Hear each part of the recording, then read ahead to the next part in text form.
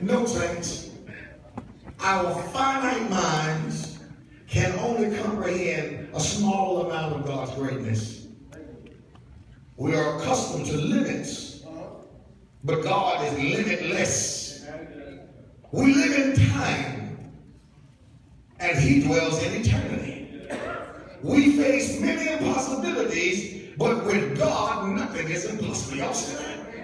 So that's why every church should have a leader, a pastor, that can see, or under a man who can see. Because the Bible said, without a vision, the people what? God's going to let you run into things. Now, if you're listening to this word, God's going to let you always jump over it somehow. They want to do some critical, foolish stuff at the job. That'll be the day you can't go. He's a seer. He gives you a way of escape. Always provide for you a way of escape. Look at your neighbor and tell them, we have an open door. The devil ain't trying to shake those in our face, but God sets before us an open door. There's always a way of mountain and mercy.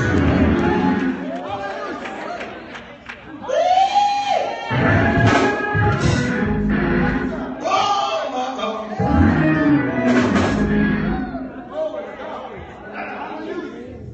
Jesus says in His word, I'm getting close here, chapter 4 of Ephesians, chapter 11. Ephesians chapter 4, verse 11. And He gave some apostles and some prophets and some evangelists and some pastors and teachers. Why did He do it? Tell you that He wanted to keep us on track. For the perfecting of the saints. For the, see this?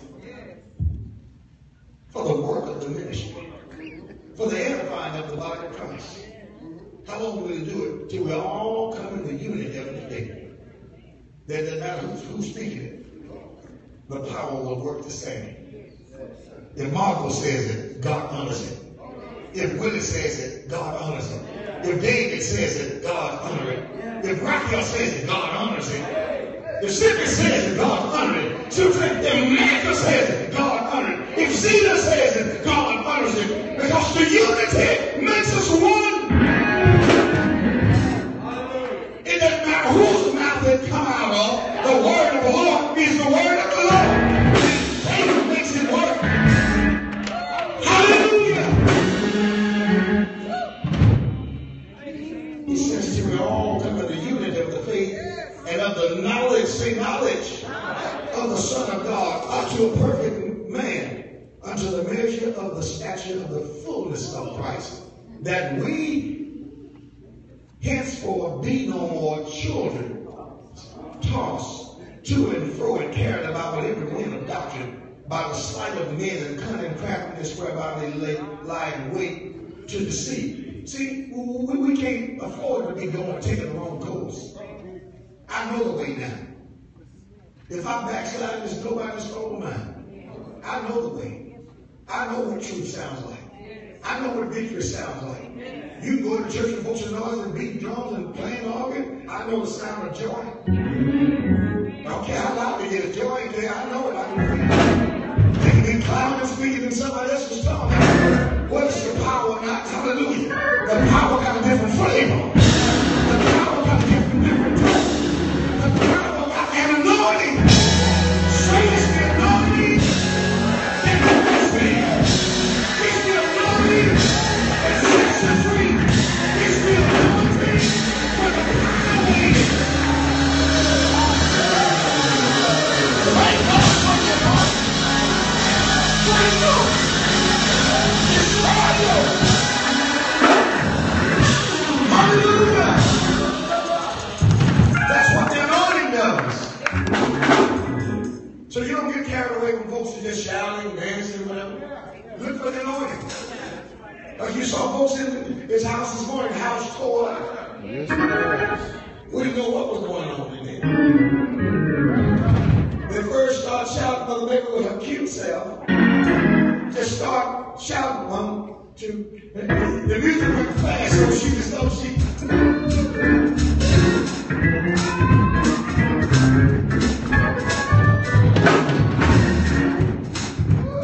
And then all stopped. And the flavor changed.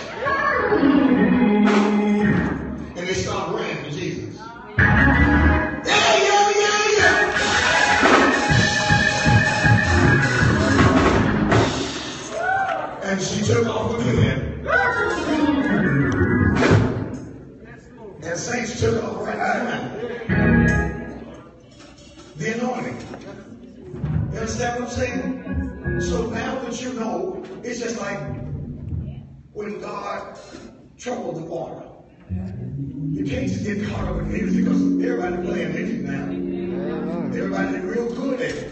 You think they do good, sound good, but everything is with their life. They just entertainment.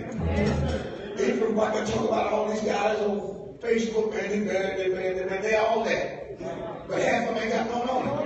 They run off and leave the preacher. When you tell them to shut up, they're still playing loud. They get so short, you can pick some up and throw it.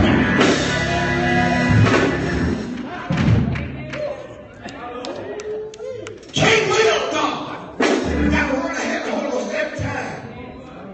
And you look at them on Facebook, they're grinning, carrying on, they ain't even. No spirit. That's right. No spirit. And before long, they just wear you thin. Everybody dancing. Sissies, punks, weasels, warlocks, antelopes, pigs.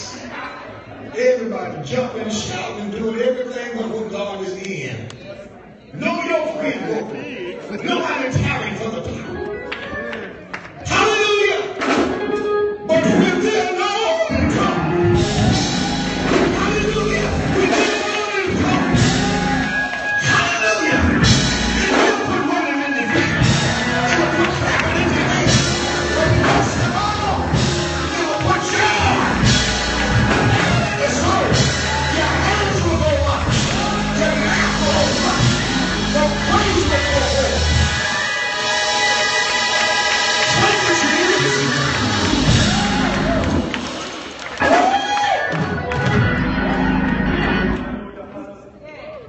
This is where we need to find ourselves. Under that yoke breaking anointing. In and out ourselves. You got to run out of some stuff. This is what I'm telling you. Say, don't wait on nobody. When you feel the anointing, whether the music is playing or not, when you feel the power, you got to shake yourself. Shake it out.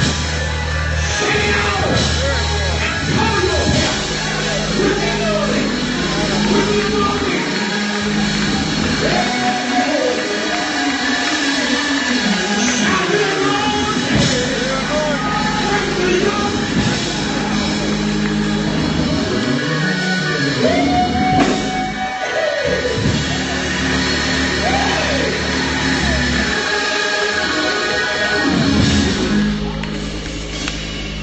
The Lord inhabits the praises of his people. But if you understand the praise, you'll understand the victory. He just doesn't have a lot of people praising him without having a lot of people going through. Folks don't give you praise for nothing. People give you praise for something that's going to happen to them that they couldn't do for themselves.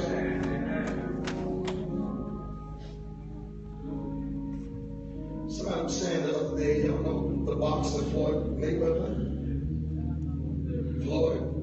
Floyd's a very rich man. He's so rich and blessed him.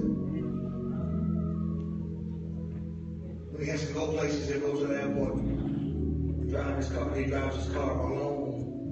He'll forget that he got it there.